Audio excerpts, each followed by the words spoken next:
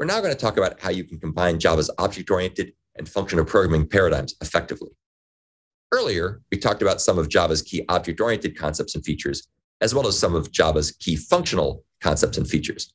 And now we're going to talk about them again, about how we can combine them. And as usual, we'll show some examples to help things be a bit more concrete. We'll also talk about how, when, and why to use mutable shared state in Java.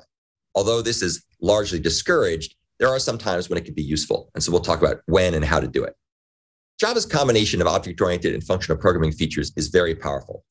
In particular, its functional programming features can help to close the gap between a program's domain intent, in other words, the requirements it's trying to solve, and the computations that are provided to realize that domain intent. Domain intent fundamentally focuses on the what. There's a nice example that you can find in my GitHub repository called the Image Stream Gang program. And what it does, its domain intent, is to process a list of URLs that are given by users through, say, a GUI. And these URLs point to images that aren't already cached. And the ones that aren't already cached in that list of URLs will be downloaded, transformed by image processing, and stored locally on the computing device. And all of this processing will take place in parallel. So that's basically the requirements that we're trying to satisfy. So that's the what. The computations, of course, define the how. That's how we actually realize the domain intent or satisfy the requirements. Here's a little code snippet, which you can see if you take a look at the code in the Image Stream Gang example on my GitHub repository, where we take a list of URLs, we convert it into a parallel stream, we filter out anything that's already been cached earlier. So we just want to download new images. We then download these non-cached images, and we go ahead and we apply various filters to transform them. And then we collect the results into a list, which will be stored locally on the device. So this is an illustration of how the computations that are done in a declarative model, in a functional programming model, really mirror the domain intent, which is the what.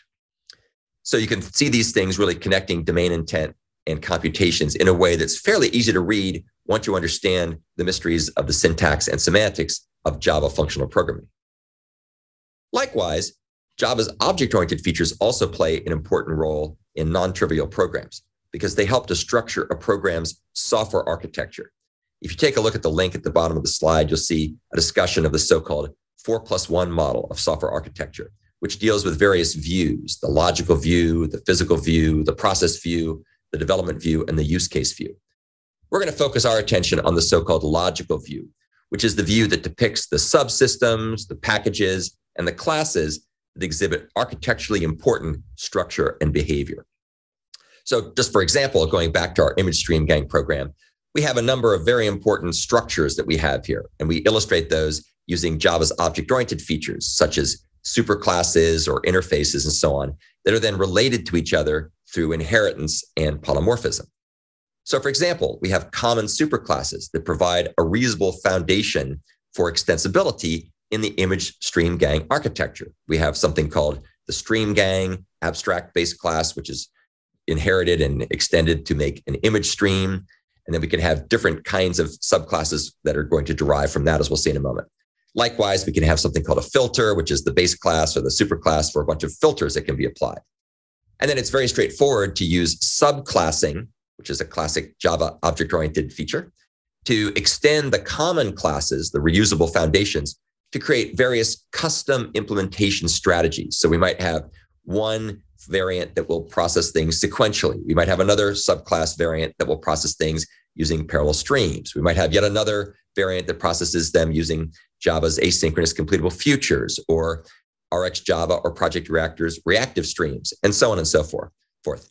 And similar things apply with filters. We can have filters that will be a grayscale filter or a null filter or a tint filter, and so on and so forth. And we can relate those things together using inheritance and dynamic binding to make the architecture much more extensible.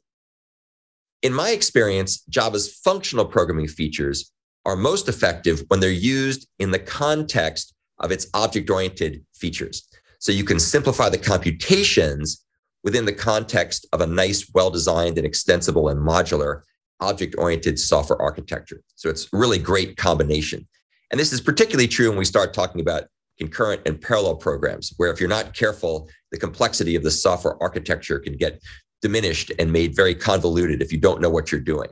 So once again, objects and functional programming paradigms work very nicely when used together in Java's hybrid programming model. The last topic I want to talk about here is when, why, and how to use mutable state in Java. Since Java is a hybrid language, there are actually situations where mutable state or changes to shared state that may be shared between different threads, in fact, are allowed and even encouraged in some cases. And probably the best example of this would be Java's collection framework. If you're familiar with Java, you know it has this collection framework, which includes all kinds of abstract data type implementations, things like hash sets and array lists and various types of maps, hash map and tree map, and so on and so forth, many of which were developed well before the functional features were added to Java. So, of course, the whole concept of mutable shared state is very, very common in those existing libraries and frameworks, some of which actually are very cleverly designed to work effectively for concurrent programs, such as concurrent hash map, which we'll talk quite a bit about as we get further into the lessons. However, you're usually better off in modern Java minimizing or ideally avoiding the use of mutable shared state in your programs. So even though you may end up having to use some of these Java collection framework components and classes that have mutable shared state, you probably want to avoid doing that in your code. Now, when you can't avoid it, when there are situations where you really need to share stuff between, say, multiple threads, be very careful and protect yourself by using some of Java's synchronizers or synchronized collections, or even better in many cases, its concurrent collections, such as concurrent hash map. So if you end up needing to use synchronizers, then you want to use things like atomic operations, mutual exclusion, things like reentrant lock, and so on, coordination mechanisms like condition object, barrier synchronizers like countdown latch and cyclic barrier, and so on. Now, if you're really curious about these, I have lots and lots of videos on my YouTube channel that go into great detail about all this stuff. It's beyond the scope of this discussion to go into it in detail, but take a look at the link at the bottom of the slide if you want a primer on many of these core Java synchronizers. So that's the end of the overview of our discussion about how you can combine Java's object-oriented and functional programming paradigms effectively in practice to get the best of both worlds in modern Java's hybrid model.